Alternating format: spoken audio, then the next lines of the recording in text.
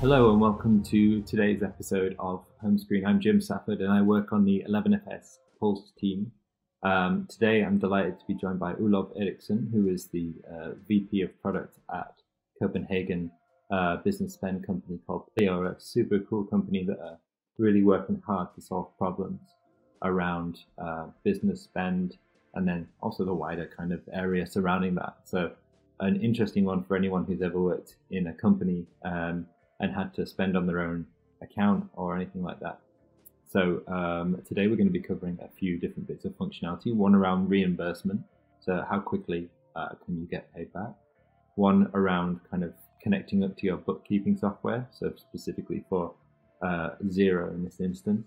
And then finally for fetching receipts, one of the banes of anyone who works in business spend or who has business spend will know is actually getting those receipts is really, really annoying. So they've built a really smart functionality to solve that problem. So this show is brought to you by 𝗲𝗶𝗶𝗀𝗃. That's the product that underlies everything we do here. It's a repository of different digital banking experiences. So you can see exactly what great companies are building and then kind of dissect that into different chunks to see how they're being built.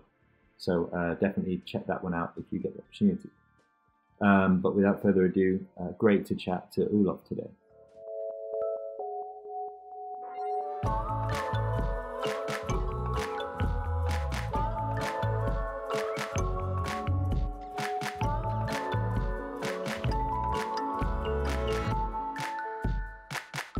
What is Pleo?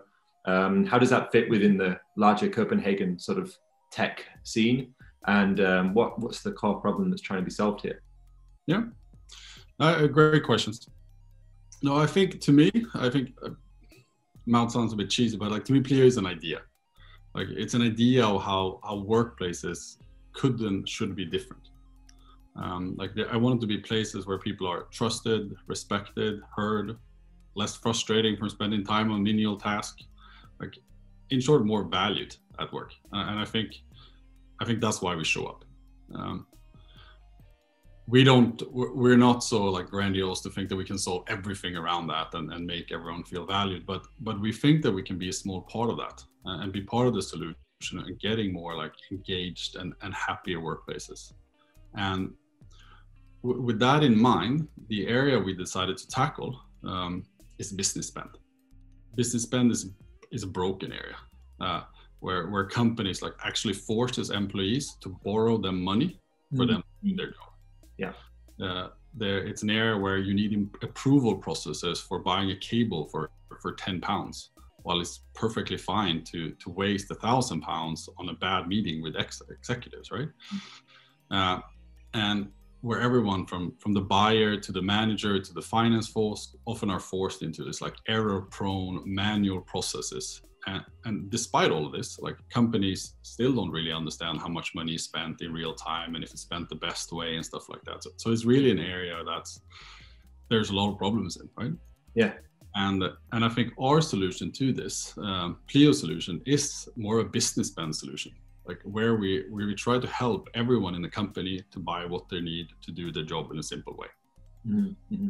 And we do this while simultaneously trying to help finance people, managers, and others really like save their time and drive a healthy spending culture. So I think part of this is, for example, being top on how company uses money. From a product perspective, like our first iteration of this focusing on the card spend in a company. Yeah. And enables a business to really give a card to everyone in a company, and then we have software assisting throughout this spend journey or throughout this workflow, and that's kind of where we started. But I think we're quickly moving beyond that to become more like a holistic business spend solution, also covering other types of spend within the company.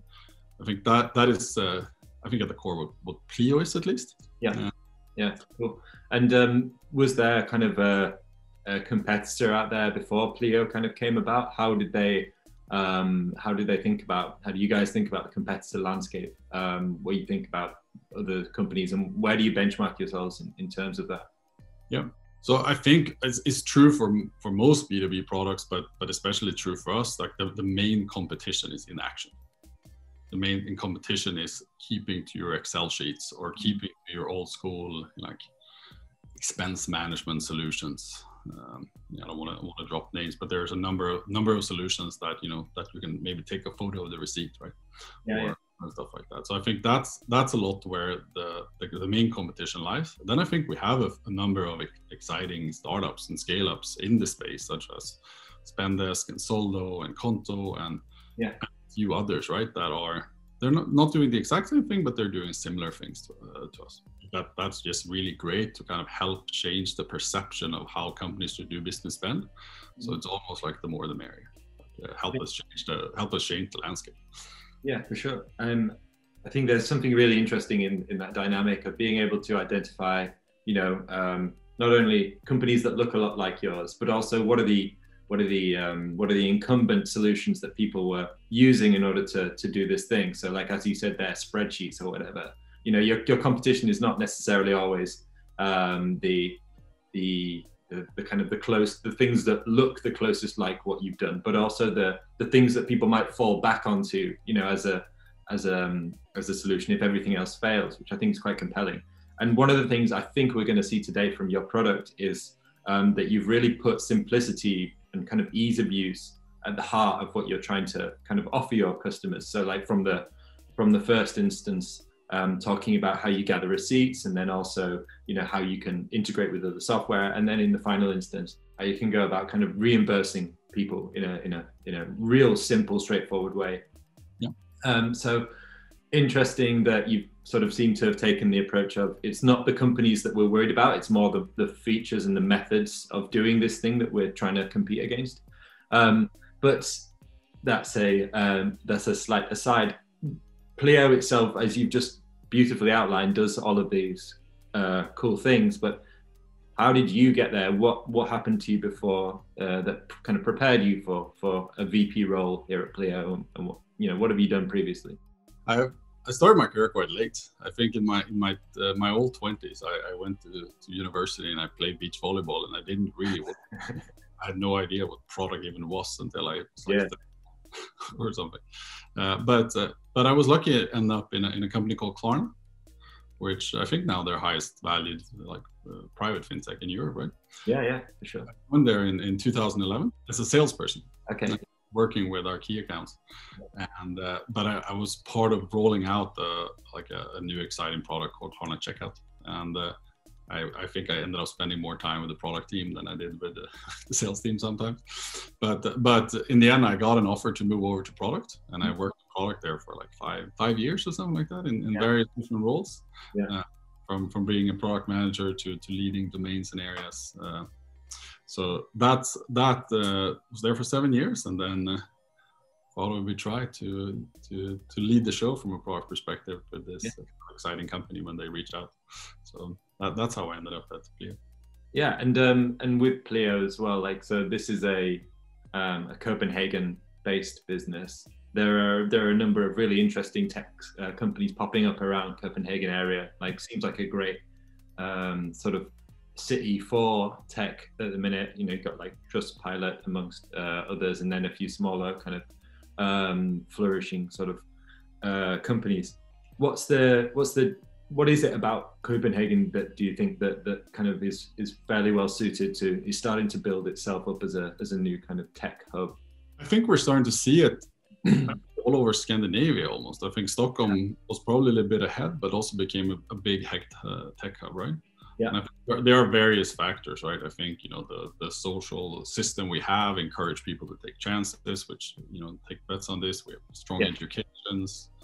But I think it's also one of those almost compounding interest type of things. Like when you have success of one or two that grows a bit bigger, it cross-pollinates. Sure. See that so much in Stockholm, and we're starting to see it more in Copenhagen now as well. Yeah. And then besides that, the country is so small, so that you automatically think a bit global. Everyone speaks perfect English, right? And you have a global mindset almost from the start, because the small market is so small, which makes you get these companies that are super ambitious and want to go big. I don't know, but those are some of my thoughts. And so you mentioned before, now you're doing this VP role. how's that reflected in the way that you've structured the kind of the product practice at Pleo? Is there anything in particular that you came in and thought, I'd like to run this way, or you know, kind of how do you think about that as a practice? I was fortunate at Klarna to be able to. Klarna likes to change things and are very action oriented. So I think we tried so many different ways of building product and so many different ways of organizing. And yeah. I think I tried to bring the things I like the most from there in how to structure the teams. Okay. And what we've done a lot is that, of course, we are cross-functional and we build the teams with designers and engineers and product managers and stuff like that. So I think we have a setup where we try to organize around our personas. Yeah. We can. So like, what is the bookkeeper's KPIs and how do we make the bookkeeper a success? That would be a team. Or the employee. Yeah. What the employee care about, and the employee journey could be another example of a team. So we try to mimic our customers in that sense. But I think it's also, like, I would almost say, like, maybe half the product are working on the product offering, if even that. I think in order to do great marketing today, you need product and engineers. In order to do great sales, you need that finance. So product very much like as a function, it's heavily distributed in the company and embedded in every area. So yeah. Product is you know, it's both the function but also the offering in a way, right? So, I would concur with that. I've just recently started doing more of a data analytics and kind of more of a software development role here at 11FS. I've initially been for the first few years a product manager here, but one of the things that I've kind of found myself doing, and I'm not sure if I think this corroborates exactly what you've just said, is approaching the things that we need to try and solve, the problems that we need to try and solve from a data perspective, through that product lens, through that kind of like, this is how we solve particular problems. This is how we go about solutionizing. These are the KPIs that we kind of need to hit and so on. And it seems inescapable, you know, when you're, whatever you're doing, regardless, once you've had that product kind of training, if you will, that they're just the tools that you fall back on. I find that, at least anyway, in my limited exposure to both product and you know, the kind of the services that go around product. It's more of a way of thinking than anything else, right?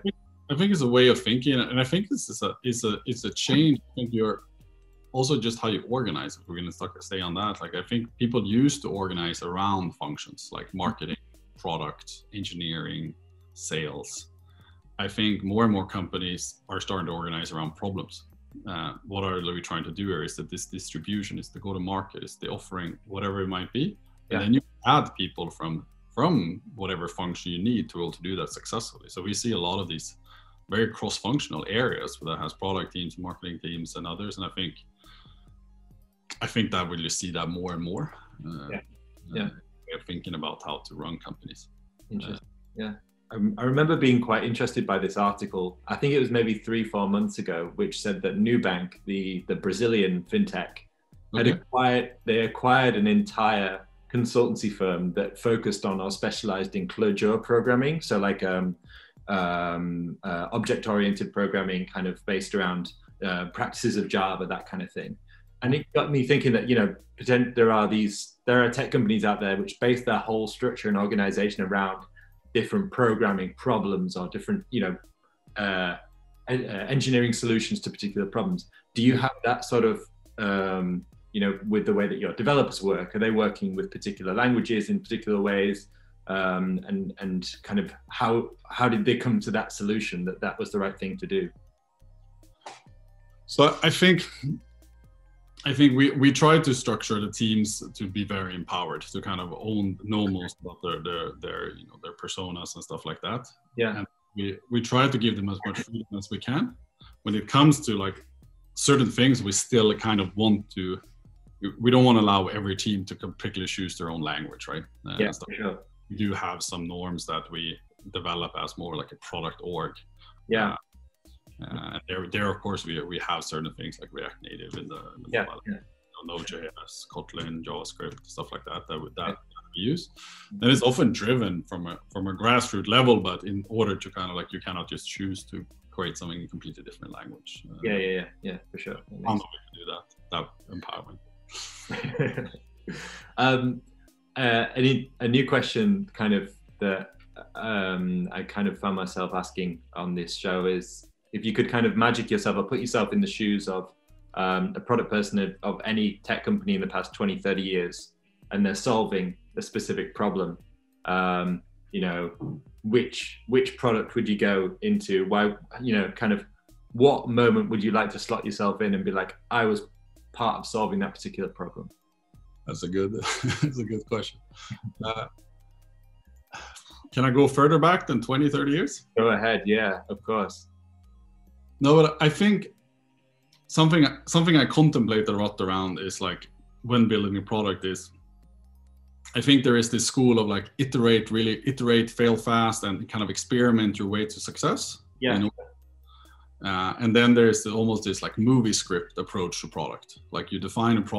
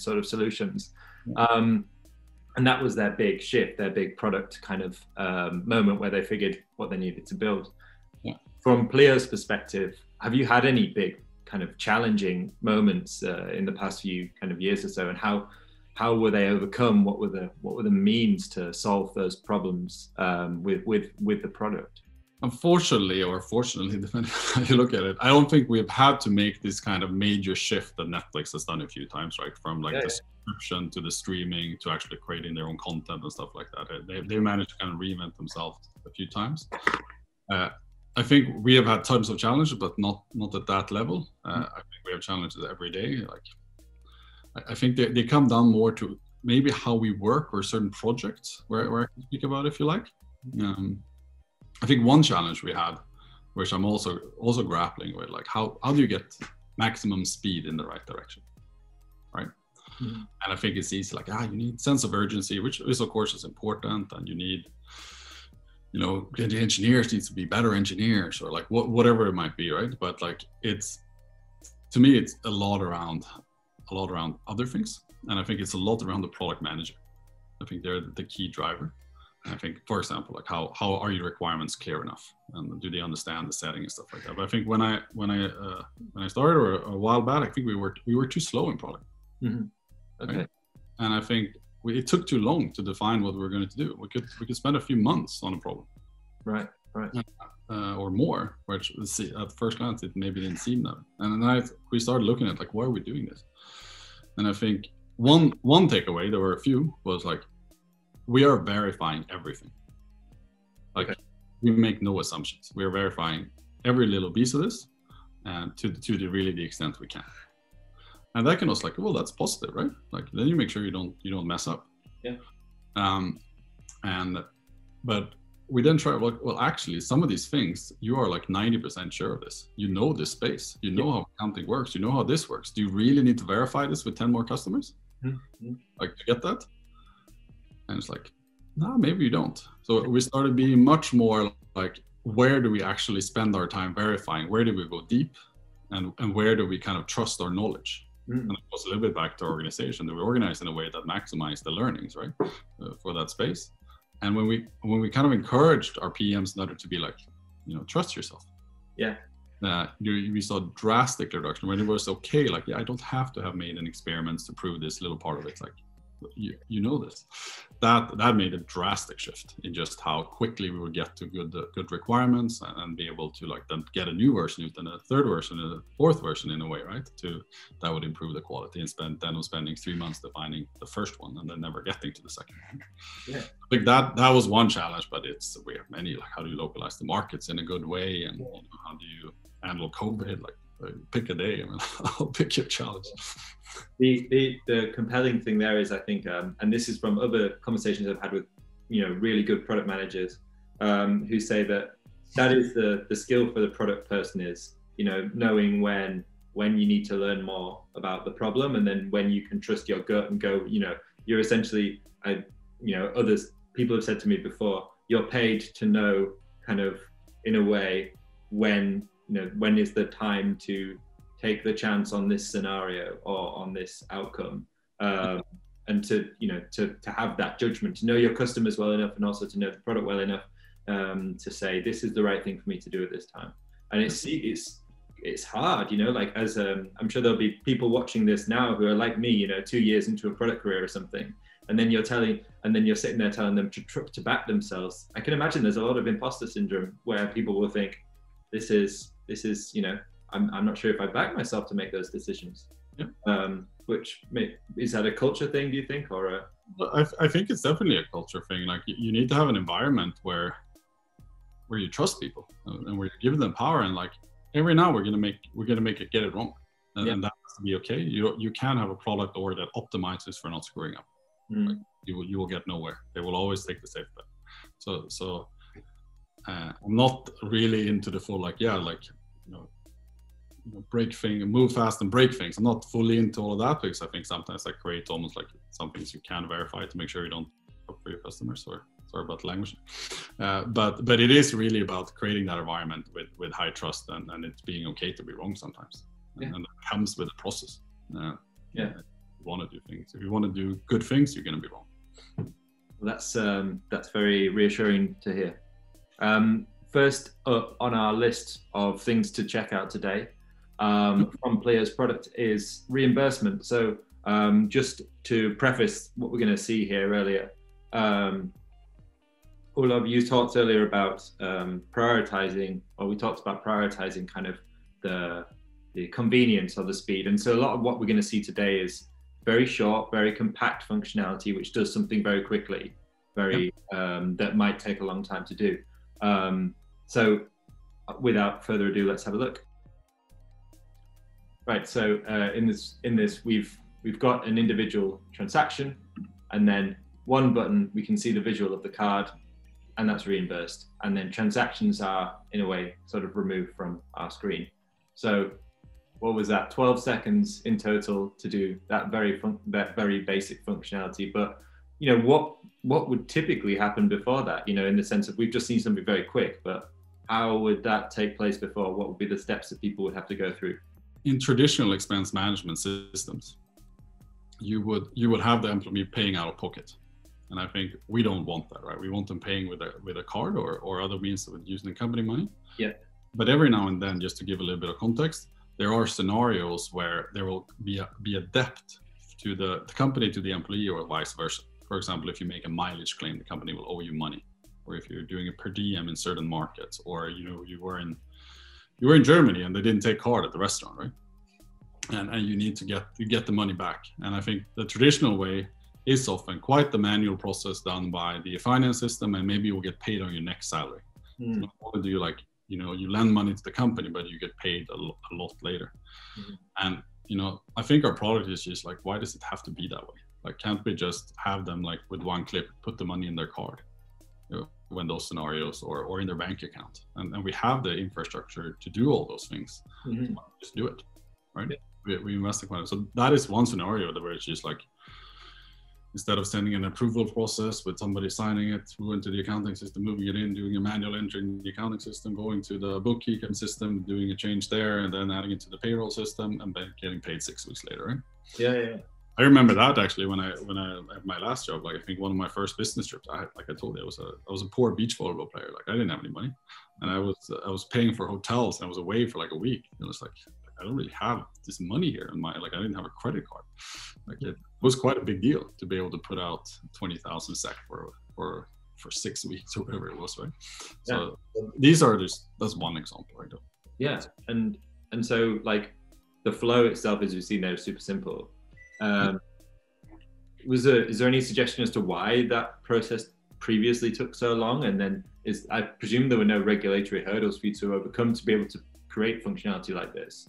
No, but I think it's a little bit where we're coming from here, because what we have done is that we've invested quite a bit in our money, or fintech infrastructure, if you will, with relationships and setups with JP Morgan, with Danske Bank, with where we've been issuing our own cards, and like we have a very solid base here that allows us to very simply do these type of things.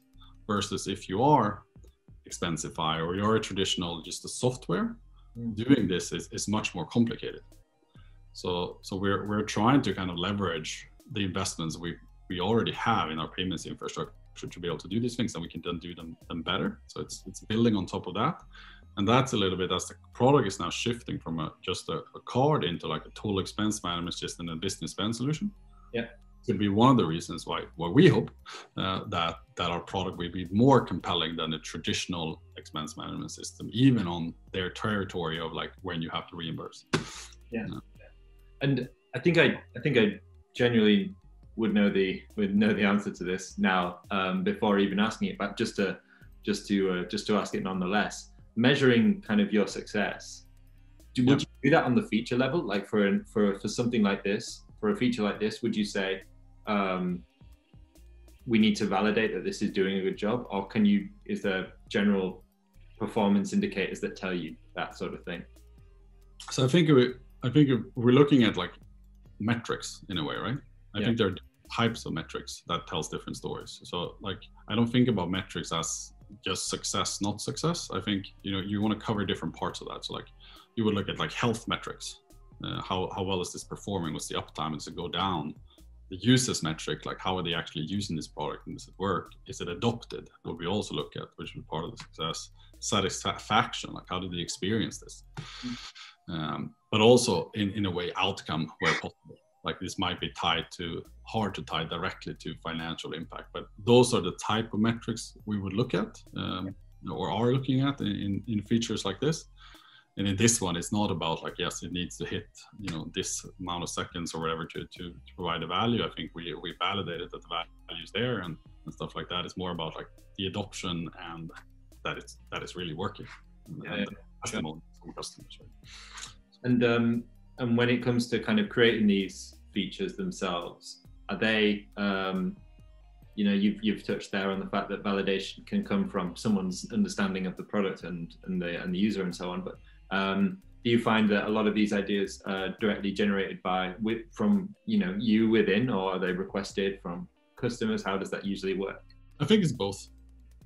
I think we have an idea about where we want to take the product, right? And that comes with certain things, or certain problems we want to solve. And the ideas will come from sales, or from me, or from CEO, or from engineers. It can really come from anywhere. Yeah. But a lot of comes from the customers. And the thing about customer feedback is that they will tell you almost inevitably what they see at a competitor. Right? We will show a feature called fetch later. It's like, yeah, can we have an email forwarding, right? Because they've seen that somewhere, which is perfectly fine. Yeah. But what often happens is then when we speak to customer, we kind of like, okay, but what do you really want? Like, what is the real problem you're trying to solve here? Like the request from a customer will be here, like, could you please make a great integration so we can integrate this to our payroll system? That we've been asked a number of times, right? But okay, but why do you need that? Okay, well, I want to be able to reimburse my customers. Okay, this reimbursing the customers, right? So it's a combination. Like we often get a lot of the comments from the customers, but then we try to break them down into what are you really trying to achieve? Often needs you to be able to simplify things. It would have been much more complex to build integrations to payroll systems to solve this problem. And how do you gather that feedback? Are you doing? Is it all coming in through like support channels and that sort of thing? A good product manager should spend like half their time with the team and half their time with customers and stakeholders. So it's a lot about being exposed to customers, going to customer meetings, watching how they work, trying things with them. So we have that, but then we have also, we actually use product board, which I think is working quite nicely, where they will tag things in Slack or in HubSpot and other things like that, the conversations with customers, and we'll get almost like quantitative data on what people are asking for. And then we look at that and we try to see the clues and then we dive in. Yeah, that's cool. That's really cool.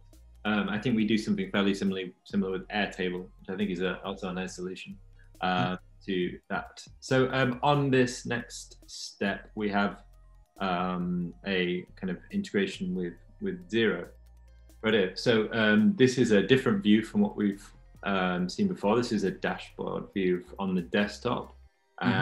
So immediately makes you think, is this a different type of user? And then there is an export option at the bottom of this side navigation.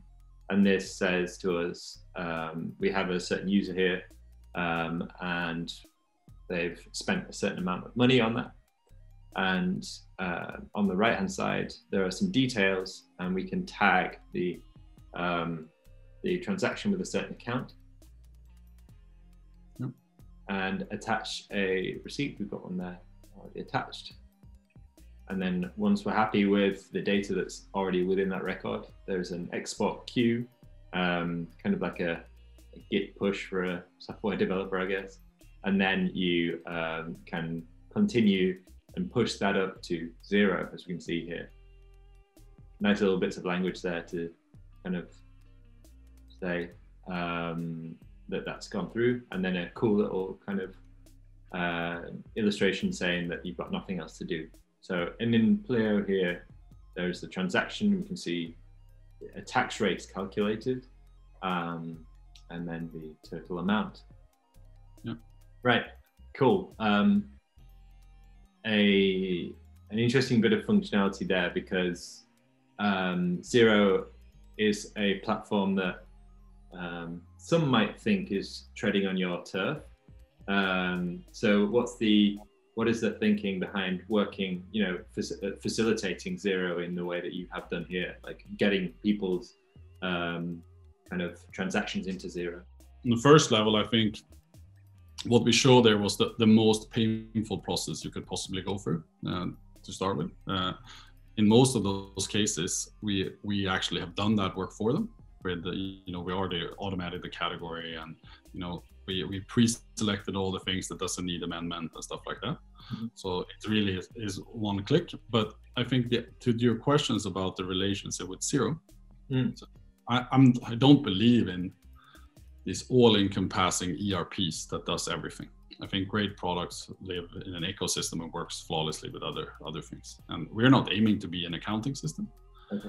And Xero is not aiming to be a complete business spend solution. So the relationship is very integral, that we work great together. Yeah. Then it might be so that certain things you could do in Xero, they choose to do in us, in our platform, or vice versa, which is okay, whatever is easiest. But we believe a lot in having those type of things, and we have also deeper integrations with Xero, with like live feeds when transactions comes in, and various things. Yeah. To just make the day-to-day life for the bookkeeper like easy. Like if a machine can do it, like a human shouldn't, right? And in most of these cases, it's unfortunately a human that has to do it. So that's what we're trying to limit. Yeah. And how did you find the experience of, like what you talked about there, seamless integration between Pleo and Xero's accounting platform? Was that a big job? Honestly, no.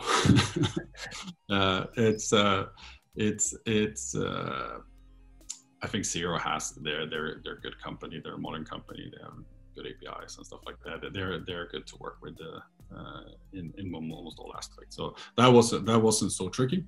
Yeah. And part of this was, of course, the live connection with Xero. It's like, it might not be super difficult to build, but it is difficult to build. Of course, I'm not trying to diminish work. It is complex, but it's a lot around what happens, before that, how we kind of, for you, mature the expense to be able to be book kept. Yeah. So that, like, we don't want an employee or an admin to sit and choose a cost center or anything like that. Yeah. All of that can just happen. That you shouldn't have to go in and check if there's a receipt or all that kind of stuff. So that's a lot where our focus are, to like, how do we prepare for the export? And the export cannot be done in so many different ways, but that needs to work flawlessly. So it's kind of that journey of removing pains.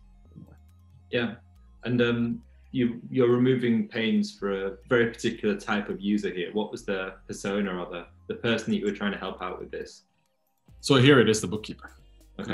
And is that one of maybe 2 or 3 personas that you might have for a user? So I think super interesting building this product is there's quite a few, right? Okay. And so one is the buyer, of course, and the other one is the manager, who maybe needs to keep the budget or make sure that people are buying the right things. And then you have the bookkeeper, but then you also have often like a CFO that wants to keep track of spending in real time and do analysis and things like that. Yeah. So those are made for, you can also, there's like an administrator that does the onboarding and the topping up of the wallet and things like that. But there are quite a few different users, and depending on the user, we kind of also choose the platform. Like an employee that are buying things, they just need the app. Yeah. They need nothing else. While a keeper often likes the bigger screen. Mm. And just as an aside, one of the things that we're not looking at today, but one of the things that Pleo does facilitate is from that user or with the app, is the ability to generate virtual cards and to pop them onto kind of Apple's payment platform. I guess just a slight nod to very quick, very easy virtual kind of payment facilities. But from back to this kind of individual sort of web-based view, the bookkeeper here has a certain number of requirements. Like, what do you think? What do you think about there, and how do you kind of think about their requirements? Bookkeeping is quite rule bound, right? There are certain things that you need to capture. Mm-hmm. Fortunately, they are somewhat predictable, right? You can figure out, without having to ask a user, what is the VAT rate here, or does this receipt has 2 types of VAT on it. Yeah, yeah. How do you bookkeep this typical expense that happens every month? So we think a lot about that. Like, how can we actually how can we just automate the crap out of it? That's really what we obsess about for the bookkeeper. Yeah. And that is really what they care about. Yeah. So that is our main focus. It's kind of fun. I didn't work so much with bookkeepers at Klarna. I sat, I think, 2 hours a day with a Spanish tax consultant in the morning, trying to figure out, like, what are the regional things here in Spain that we really need to nail, right? And that's both the law, and then it's also like, what is practice, and what are the opportunities to do things better. So it's I don't know, it might sound strange, but it's quite exciting. Yeah, I can bet, actually. Definitely a compelling way to solve problems, and as you said before, like, doing the thing that you need to do as a product manager, you spend time with, like, the people who know exactly how to solve your problem. the final journey that we'll take a look at is continuing on with this theme of kind of speed, kind of ease of use, that sort of thing. So we've got a notification on there saying you've made a purchase, and then an email pops into our Gmail account saying that we've got an invoice for that purchase, and then Pleo automatically figures out that that is correlated to our last transaction, and it's sort of figured out that that's kind of automatically needs to be grabbed. Yeah. So a notification's based for you there that these are the things that but what's actually going on here, like what's technically happening? What is technically happening is that we see a transaction coming in, yeah, on the card, and then we use the like an API towards Google to actually scan the inbox, searching for certain things connected to that expense. Yeah. Finding those, pulling those out, and pulling that. And that could be like in a PDF, or it could be directly in the email and stuff like that. Okay. Taking that part, taking it over to Pleo, and then matching it with the right expense that came in, and posting that receipt in for them. Yeah. And this comes down to, of course, like the problem was like, okay, people are making purchases online, and with Corona and all that kind of stuff, we see a big shift to online, right? Yeah, huge. Yeah. And a lot of the receipts that you get come in via email. And it's like, you have to go and like, we actually, when we looked how users did it, it's like, okay, they would like bring up their iPhone, take a picture of the laptop, right, with the receipt and stuff like that. Yeah. We try to figure out like, what should we do here? How can we make this as easy as possible? And I think the obvious solution was like, okay, let's make an email formatting tool. Yeah. But we figured, I think we can do better. Like, can't we just do this? Like, why do they even have to do that? Can't we do this for them? Because people get so many emails, and often you get the email 2 days later, and then you have to remember that and stuff like that. Yeah. So then we just took on, let's just solve this problem for the consumer, and we try to find a way that we thought was better than trying to integrate to the various portals or to forward it in some way. So now you can do it via your app, just the share function, or you can do it. You'll do it just by letting us do it. Yeah. This for Microsoft, and it works for Google. As you said before, that's really compelling as things move a little bit more. One of the kind of, I was thinking about this feature, and one of the ways which I thought maybe it wouldn't always be kind of super relevant would be when people were traveling more for work, picking up food and stuff, or train tickets from trains or what have you. In the UK, at least anyway, a lot of these things are still done on card, in machines, and then you get kind of physical kind of cards. But you must have seen, as you mentioned now or alluded to, a huge shift towards the way that, I think Stripe reported that 35% of money is now moved online, kind of which is a huge uptake in the way that this thing's working. Yeah. So this is a kind of a feature from this year, right? Yeah, it was. Yeah, I think for Gmail it was launched early in this year, and I think we just lost Microsoft a couple of months ago. Right. Okay. And kind of how would you build different solutions for different email providers then over time? Yeah. So we looked at the data, right? Like what type of emails do they have, right? Yeah. And so we started, like, Google was the biggest one. Mm-hmm. Microsoft was the second one, and we cover, I think, 80% or something like that now. Yeah, so I don't think we will build it for every single user. So then the next will probably be like some type of forwarding, or there are other suppliers who might work with that can do certain things. Yeah. But that's one way. But to your point, like there are players that are doing somewhat of this online or like offline as well. So like we have integrations with Storebox in Denmark that, like, if you go to one of the bigger stores in Denmark, we will automatically fetch the receipt for you, or they will send it to us and we'll attach it. So it does happen, and I think there's Flux in the UK that we have a partnership with, and they are growing, but they are not that market share because it's such a fragmented market with point of sales. But there are various ways, and to your point of success here, this is also like, in terms of like how do we make this easy. I think in this one we were also trying to do, like, from a total perspective, we're trying to make it really easy for the user, but we also wanted to make the product feel a bit cool. right? And how people maybe talk about this on social media and or in reviews.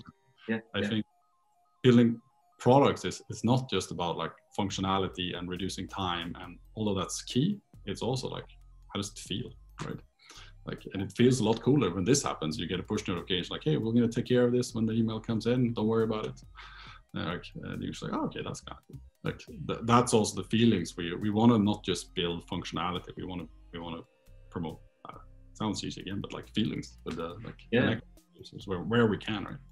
Absolutely. We've had a Swedish company called 𝗫𝗲𝗃 on the show a few months back, and they showed off their referral mechanism, which I think speaks exactly the same way that you were talking then about customer delight, in a way, being a super powerful tool for getting people to love your product. And they were using that in order to get people to invite friends on, and talking about the unit economics of those. Like it far pays off to have this sort of functionality built in, and a referral mechanism in their case, and in yours, something which is sort of super poppy and delightful, coming out like a notification, say, this is done, you don't have to worry about it, celebrate that fact, or what have you. So I think that's a really compelling use case, and an important one to consider when building. But on that note, before we let you go, this is all super compelling functionality that you showed us today. What happens next for Pleo? Yeah, I think Pleo is on that journey of becoming a full business plan solution. We started with covering the card use case. We're now also covering out of pocket expenses, mileage, per diem, all those type of functionalities. Yeah.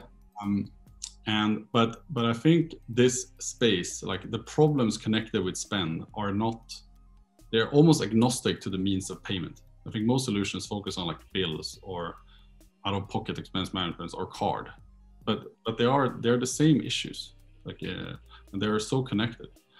So we are taking that product very much in that sense. And I think next week we're launching our first version of bills in the UK, right? Which is super exciting for a number of alpha customers on using Xero. You'll be able to pay bills from our platform and have that fully integrated to the rest of the system. So I think that's an obvious way how we're kind of shifting from a card spend product to like your one personal assistant for business spend in a way. Awesome. Thank you very much, 𝗲𝗏, and that's super exciting times ahead for Pleo. Thanks very much for chatting. Thank you so much for having me. It was a blast.